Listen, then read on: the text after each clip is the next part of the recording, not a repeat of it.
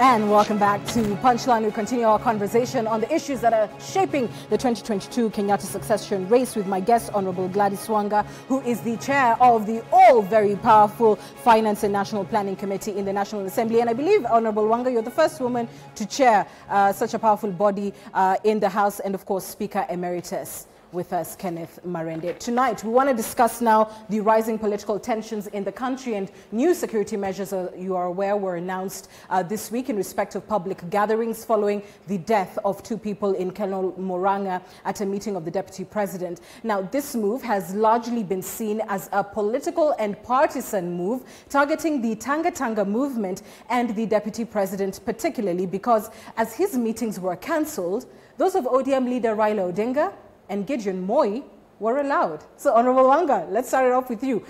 You know where the shoe pinches, because not so long ago, ODM was on the receiving end of tear gas and whatnot and was calling out the duo that is heading the Interior Ministry. Is the government now on the right side of this matter? Well, Anne, yes, you're right that we've been there. I remember in 2014, when the security laws were being passed, there was a big debate in Parliament, and it wasn't just a debate.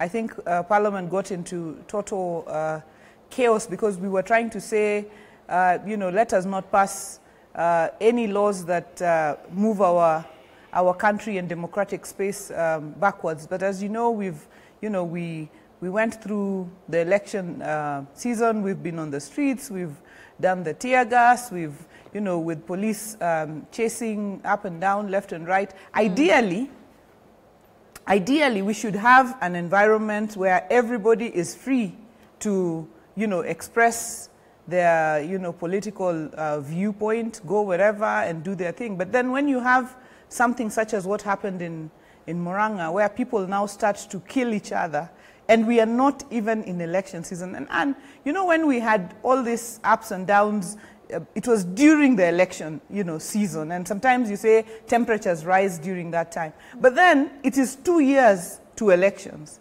And we have, you know, people moving as if we are in the election season already. And it was very sad. And my deepest condolences to the families of those who lost their loved ones during that, you know, that very, very unfortunate incident. And I think if the National Security Council then sat and said, we are 2 years away from election, the reason we even had the BBI in the first place is because we do not want to go back to the kind of divisive elections that we have had in the past. And everybody has been trying to hold their end of the bargain. But the Tanga Tanga group, I must say, feel like they must have their way on this matter. Because if you go to church, if you're going to pray in church, why don't you just go to church, have your, you know, prayers, instead of transporting people? And I've said this before, Anne.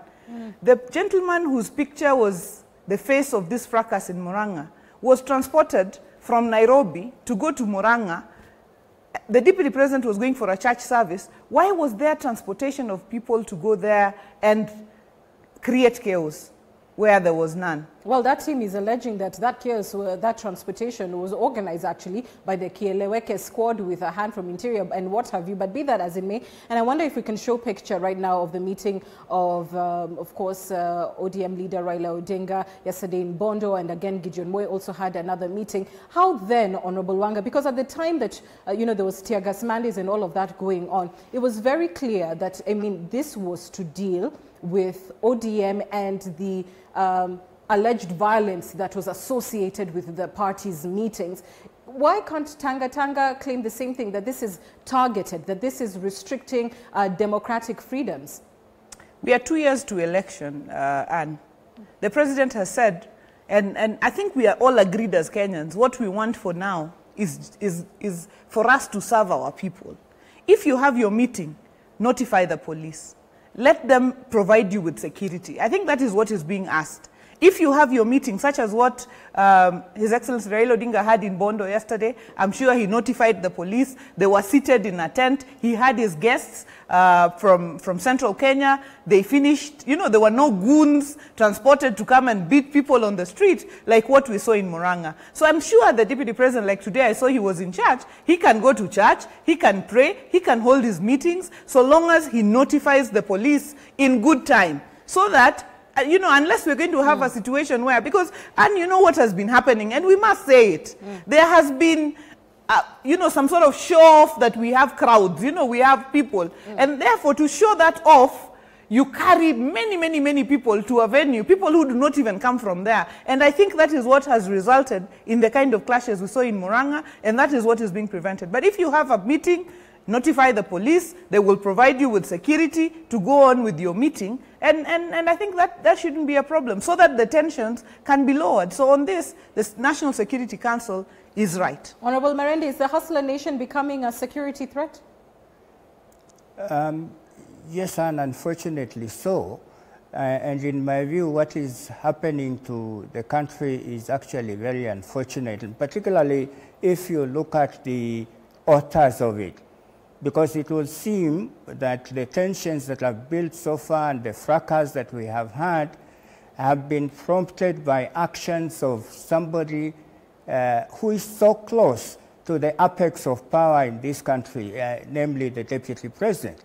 And the Deputy President, and even the President for that matter, as at where we are supposed to be having clear priorities, and they seem to have lost direction altogether, because what they ought to be doing now is helping Kenyans to realize their aspirations and expectations of growth as a nation. But instead, what we have is a situation where the Deputy President, who is the principal assistant of the President, and who, by provisions of the Constitution, is supposed to deputize the President, has gone off to address agenda that is very far from the national focus. So what is happening indeed is very unfortunate, and at any rate I must hasten to add that the actions taken by the police up to where we are lawful.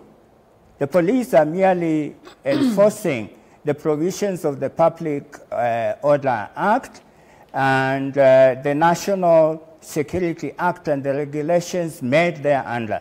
And as you will remember, Anne, these provisions were passed into law going back the year 2017. And among others, the people who pushed for enactment of those regulations is the Deputy President of the Republic of Kenya. So he's just having a taste of the wine that he himself has helped to brew. Right. At any rate, I hear that argument a lot, and I suppose what I end up wondering is, so if it's this, you know, tit for tat kind of debate, where then do you advance the rule of law, you know? You can't just say what's good for the goose is good for the gander, and that's that, because we're trying to, you know, live under a constitutional dispensation, have law and order. So it's not enough to say really that, you know, he pushed it, so now he can have it, is it? It can't be so, Anne. Tit for tat from who to who? I mean, who is aggrieved here? Here? I mean, the Deputy President not very long ago was very dismissive and loading it over everybody else that they ought to toe the line. So why shouldn't he toe the line? The law is not discriminative. The law must apply equally on both sides. Right. And look at it. What is the agenda that they were going to address in Murang'a, for instance? They were going to say that the Deputy President is the best fit for President in 2022. According to them, it's a church fundraiser. A church fundraiser. Yes, but you must look at what has previously happened when they have gone in the name of church worship or fundraising. The actions have been very far from what we know as normal church fundraising or worship. And you can't compare the actions of the two, because what I saw in Bondo was just a promotion of national unity. The Mount Kenya region wants, for some reason, which I didn't understand clearly, want to work with the former Prime Minister. They did not talk about 2022 elections. Those elections are still too far. And as far as I know... Let me ask you this, Speaker Emeritus. I beg your pardon for cutting you short, and I'll rope you in, Honorable Wanga. You know, under normal circumstances, and Speaker, you've touched on this, the Deputy President, as the President's, principal assistant, you can imagine, would be intimately involved in security matters, a recipient perhaps of intelligence briefs and so on. And here we are now, where such measures are being put in place ostensibly after his meeting, where he's going to have to get an approval from an OCS to host a meeting, the Deputy President of the Republic of Kenya. What does this mean about his status in government? Are you saying he is now a DP, a Deputy President on paper and not in substance, nothing more? Honorable Wanga.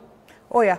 Thank you, Anne. I thought you were asking the Speaker, but I'd like to say this. I think where this thing has reached, I have already submitted before that I think it is no longer tenable for the Deputy President to claim to be the Deputy President. If he was being honest with himself, he should resign. For the very reasons that have been given back there. If you are taken to a point where you are the principal assistant to the President, the President is moving north, you are moving in the exact opposite direction, you are sabotaging every move, you and your people every day are out to delegitimize government programs. You have seen that. Whatever the government does, the Tanga group, led by the Deputy President, are there to delegitimize it. And including missing official functions where your name is on the program to speak. Not because you're anywhere, but because you are campaigning for 2022. At this juncture, Anne, the Deputy President should resign.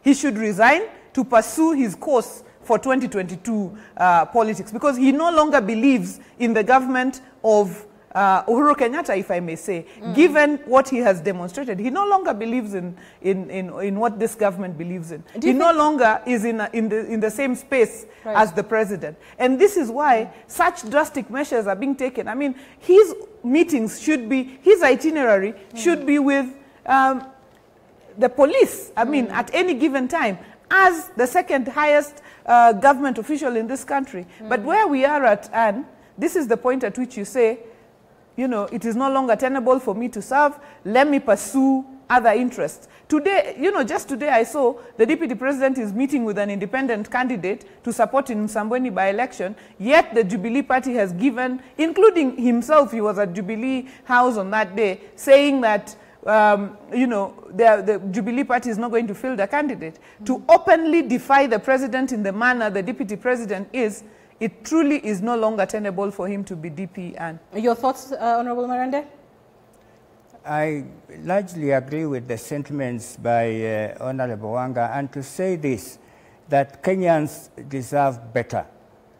We are in a nation now where there are many issues that need government attention. Look at our debt level, for example. When I was in the government myself, leading the second arm of government, our national debt was at just about Kenya shillings 2 trillion. Now, we are hovering around 7 trillion. So Kenya is becoming poorer. Right. A number of things that should have happened have not happened. And so these fellows are just dashing our expectations completely. And it is a raw deal from a government from which we had a lot of expectations that were legitimate. Let me just ask this, Honorable Wanga, I want to pose it to you because of your position in the House. Like he's rightly said, there are concerns about the economy. And if you look at the political narrative, because you are a politician, it's being advanced that the Deputy President and his team are sort of weaponizing the economic pain of Kenyans for political mileage. And my question is twofold to you. First, even as being in ODM and having teamed up with President Kenyatta for this remainder part of his term, how is it that you're unable to beat this narrative that the Deputy President advances, which is one that excludes him from the failures or perceived failures of President Kenyatta's administration, that if there's a problem with wananchi, somehow it's not his problem, yet he has been in government holding substantive position and power, and at least you could say even for up until the last year when we could really see that infighting in government. How is it that you're not able to say if Jubilee has been a problem and failed on the economy, then that would include the Deputy President? I think, Anne, you've said it right. And this is what we must tell Kenyans and continue to tell Kenyans. Because the Deputy President has been out there campaigning on a narrative that he's a hustler, you know, Kenyans are suffering, and that suffering has nothing to do with him. He is the savior. But that is complete nonsense. Because how are you the savior? Yet, you yourself, the Deputy President, Anne, has never, you know, worked like you and me somewhere, you know, where you work from 8 to 5 to earn a living. When he graduated immediately from university, he went into YK 92. He has been, you know, minister in several portfolios. But in this particular Jubilee government, he himself has been the Deputy President, sitting in every cabinet meeting, launching a myriad of projects which he knew did not even have budget lines. In fact, if there's anybody who put Jubilee in a fix, it is William Ruto, because of his raw political ambition and because of thinking, you know, it's do or die for him to become president, you know, in 2022, he went around launching ghost projects. He went around giving false promises. He is part of this mess. If there is a mess, he is part of it. But yet politically, it seems you're unable to beat the hustler narrative. Why? I think, Anne, the politics has not begun. I think Deputy President should not cheat himself that we have even begun playing politics. Okay. We have heeded the President's call, which is that let us first serve Kenyans. Okay. In the Finance Committee of Parliament, the President has brought in, for example, just since I became Chair of Finance, to save small-scale traders, the President has brought in the credit guarantee scheme, to which Parliament appropriated 10 billion shillings. And we have passed a law that is going to ensure that our small-scale traders that have been affected by COVID have a credit guarantee scheme so that they can access, you know, loans that they could not access in the past, because the government is going to guarantee those loans with those private institutions. So these are the programs that are ongoing, and, you know, that the President is pushing. And this is what we are focusing on at the moment. Politics will begin. Okay. And when it does, it has like you know, because people know, you know too well that Kenyans are hustling. Yes, Kenyans are trying to meet their daily needs and so on. But they do not need people who have stolen from this country, who have ripped this economy apart, to come and lie to them that we are in the same condition as yourselves. You know, that you are going to be pushed in a wheelbarrow. You know, I mean, this nonsense will stop. And it will stop as soon as it started. This is only a bubble, Anne. If we just throw a pin on it, it will burst. When the rubber meets the road, I do not think they will find anywhere to hold. These lies will be debunked one by one, because you cannot be having a home of 1.2 billion, which you cannot even explain how you got, and then you come and tell me in Gikomba trying to make a living that we are hustlers together. How?